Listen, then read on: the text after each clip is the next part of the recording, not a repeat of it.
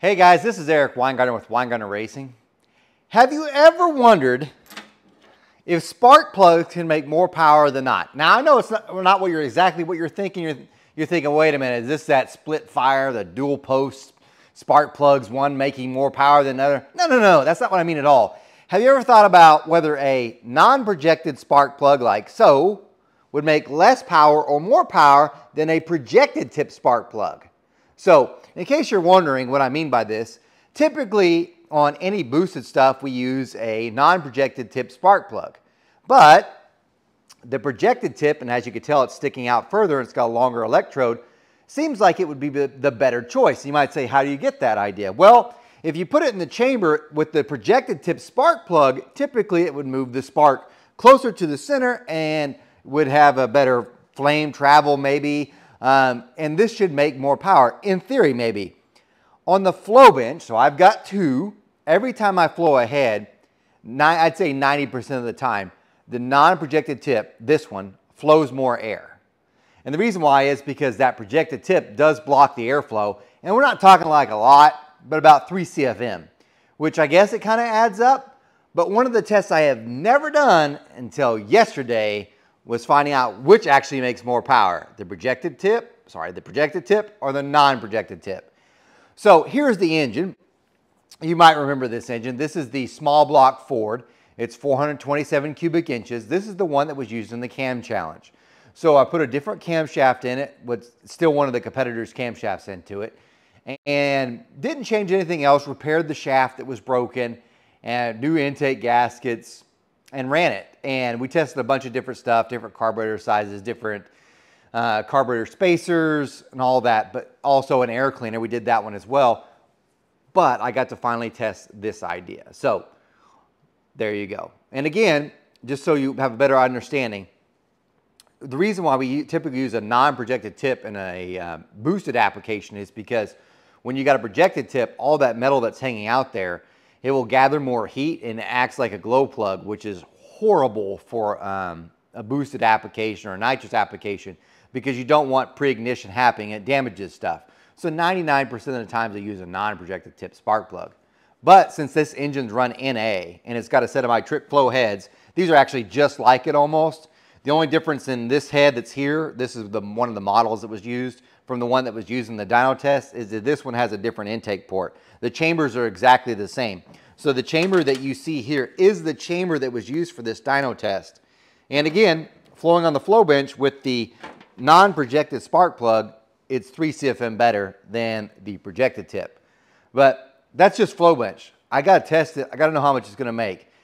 Here's the bad part. If you're thinking this is going to gain like 20 horsepower or show that, it didn't. So here are the numbers. I'm not going to give you a whole lot of suspense, save you some time. So, and again, this is a pump gas engine. So we're running on the 91. We mix with it's a 15-gallon drum. And there's like 5 gallons of 110. The rest is 91. So it probably comes up to like 93 or something that you could find in other areas besides Oklahoma. It's got, I said, my heads on it that are ported. They're my CNC ported trick flow high ports, ported BMP intake, and a Dominator carburetor up top. So it's a healthy engine. With the non-projected tip, so like this, it made 715 horsepower, which is pretty good. I mean, that's making some steam. Switch to the projected tips, 711 horsepower. So it actually lost peaks 4 horsepower, but that doesn't really help you guys a whole lot. What you really want to see are the actual overlays, which is this. If you happen to be a channel member, that means you paid. There'll be a link in the description for this video if you want to become a channel member. I'm going to put all the testing that I did yesterday. We'll drop into your link so you get the chance to see that. We did not get a chance to test the big block Ford. That will happen later. Some things came up, but we're going to get that tested. So everything that you see here will be in that link. For those that aren't, you can just pause the video. Here's the overlay. And as you can tell, there's not a whole lot of difference. If you look through the entire curve, the non-projected tip is better. Especially at the top, so maybe that's its 3 CFM gain, that's its 4 horsepower, but for the most part, they're tracking pretty close. The point I'm trying to make to this is it didn't really make that much of a difference. As a matter of fact, is probably within the margin of error. But we did repeat the test to see if it would repeat the same number, and it kept making 711 horsepower. So it didn't do anything for that. An odd coincidence though, this did happen, and I'm just thinking about it now as I'm sharing with you. So we did this test, and this is same timing, didn't change timing at all, same setup, just spark plugs, and you get this result. However, later on, after we're doing this, one of the things I did do is I took out, well, I shouldn't say that.